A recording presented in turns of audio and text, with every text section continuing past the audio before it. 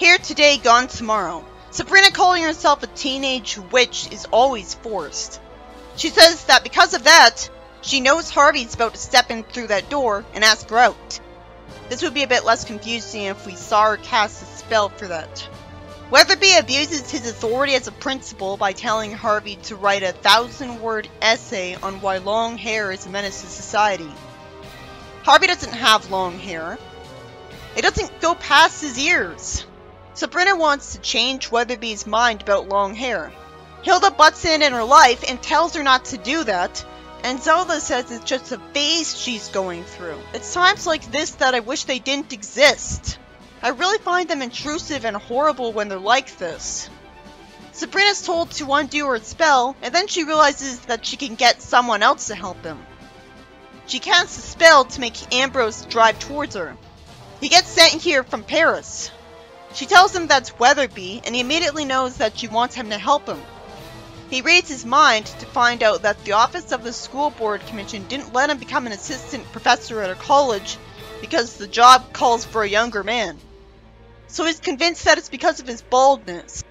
Based on his tone, Ambrose finds this funny, so good thing he's fine with helping, apparently.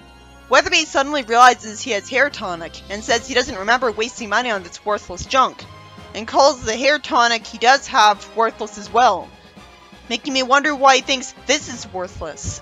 He's brainwashed into pouring it on his scalp and getting hair right away.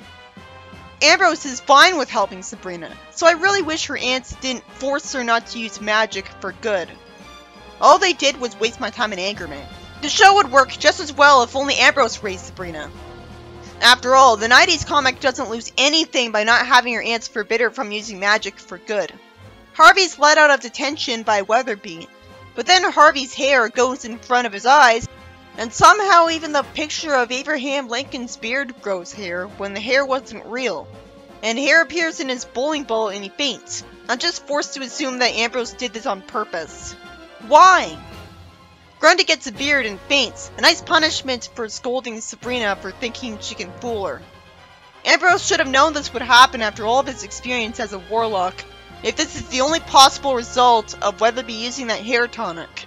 Archie gets a beard, and Veronica thinks it's a fake beard, and says that this is his way of saying that she kept him waiting. And because she's immature, she tells him not to speak to her again, instead of simply apologizing to him and learning her lesson. Why would Ambrose make the hair tonic like this, instead of just doing what Sabrina clearly wanted?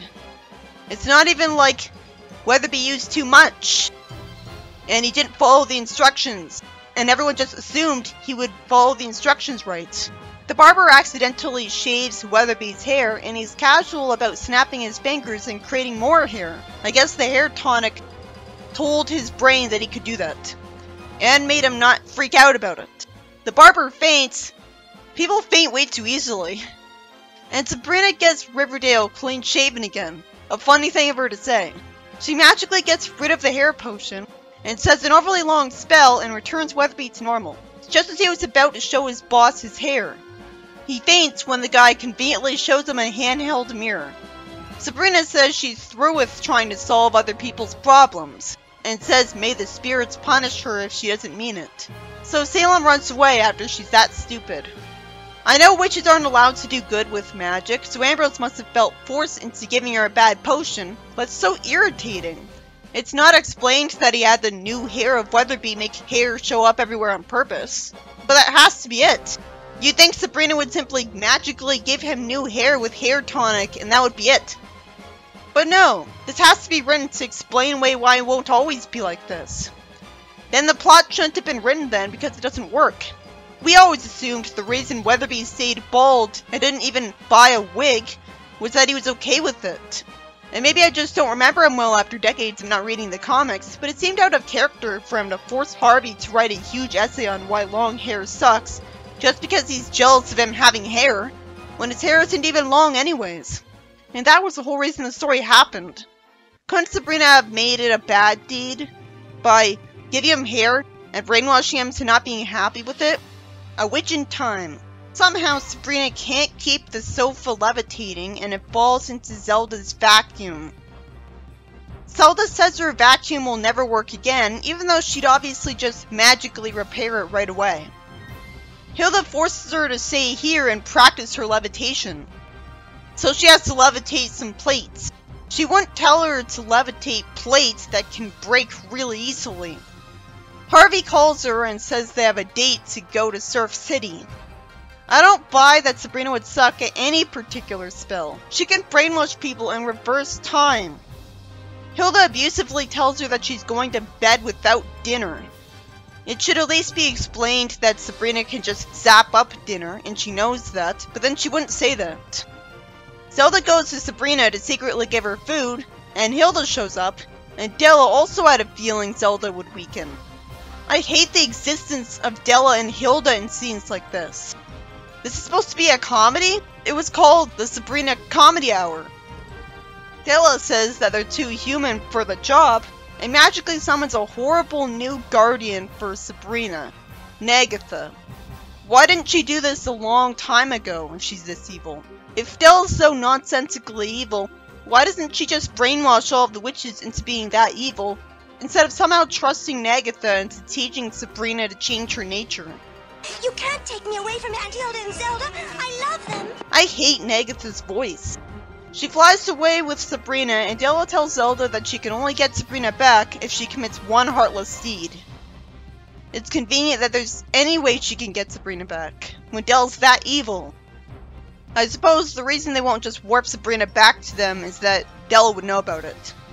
Hilda yells at Zelda, and fortunately she cries too. Sabrina cries about never being able to see her aunts again, who she said she loved earlier. And Salem warps to her jail cell. I have to assume that her knowing that Della wouldn't let her is the only reason she's not just easily using her witch powers to get out of the situation. This is horrible. She turns Salem into a duplicate of hers and tells him to not say a word if Nagatha shows up. Zelda pops a kid's balloon, and when he cries, she cries on the park bench, and Sabrina reunites with her without her seeing her. Sabrina uses magic to make Zelda's wand float away. Since when does she have a wand? Witches never need wands. Sabrina makes the wand make Weatherby's teeth fly away, and write a love message for Grundy, who says this means they're engaged and runs after him, which is forced. She'd just give up right away. And also, she'd immediately know this was magical.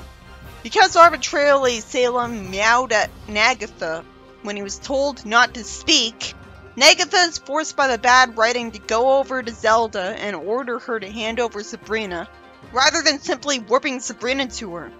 I wish they could just kill off Nagatha, just have her disappear. Zelda asks if she did that when a statue falls over, and Della finds it hard to believe that she's capable of such meanness. If she's eavesdropping on everyone so that she knows exactly when to show up, why doesn't she know Sabrina did this? She sees Weatherby acting like a baby and says that because Zelda took candy from a baby, she knows that she raised Sabrina properly. Taking candy from a baby? Congratulations! Now I'm convinced you'll raise Sabrina properly. So I can tell that this is trying to be funny, but that line is the only time it's even remotely funny.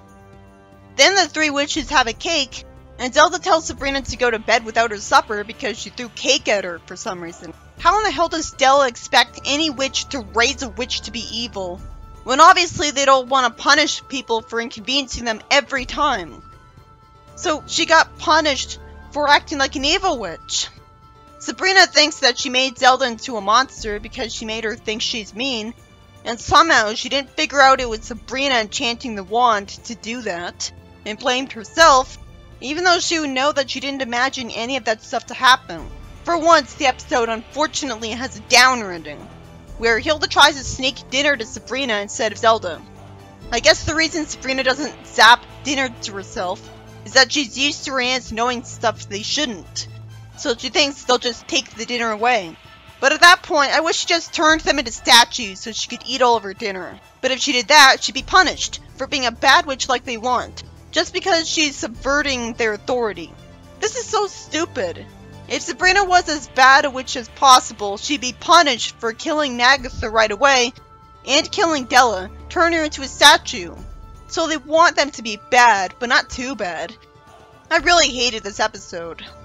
Negatha's voice is annoying, and anytime Della shows up and forces the whole witches somehow have to be raised to be bad thing, it ruins the mood when it's supposed to be a funny show, not a sad show where Sabrina the Omnipotent Witch is somehow powerless. I just wanted her to turn Negatha and Della into a statue. I'm sure other witches would undo a spell on them that would brainwash them to be good, so why bother?